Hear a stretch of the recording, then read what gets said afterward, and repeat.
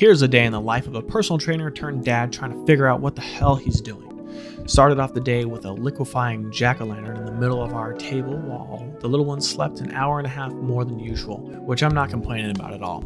She woke up and was immediately in play mode, and the weapon of choice was magnetiles and pipe cleaners. I was expectantly refreshing my browser to see if my barbell was finally delivered or not, and sadly, it was not. As a consolation prize, I made a second cup of coffee and got to chopping up some things for breakfast. Then it was off to the library where they have this really cool exhibit.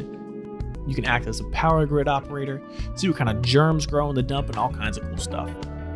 It got crowded, so we walked around back to the park. Baby girl let me take a load off and push the stroller for a bit. To return the favor, I pushed her in the swing.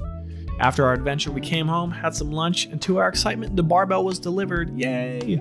Before long, her healthy 2-hour nap flew by, so I was upstairs to grab her, bring her to the garage, and get this barbell unwrapped.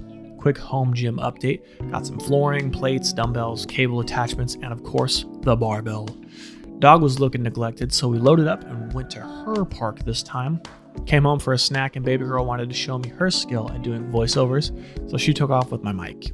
Before long, it was dinner time, where we of course had to clean up the dirtiest little baby hands ever, do dishes, and give the dog her glaucoma drop in her single remaining eye since I missed it this morning. Oops! Put on some chill jazz, cozy pumpkin YouTube video and played with more magnetiles before bed and coming in here to finish this video. Wake up, you stupid computer. Anyways, that's a day in the life. I'll see you tomorrow.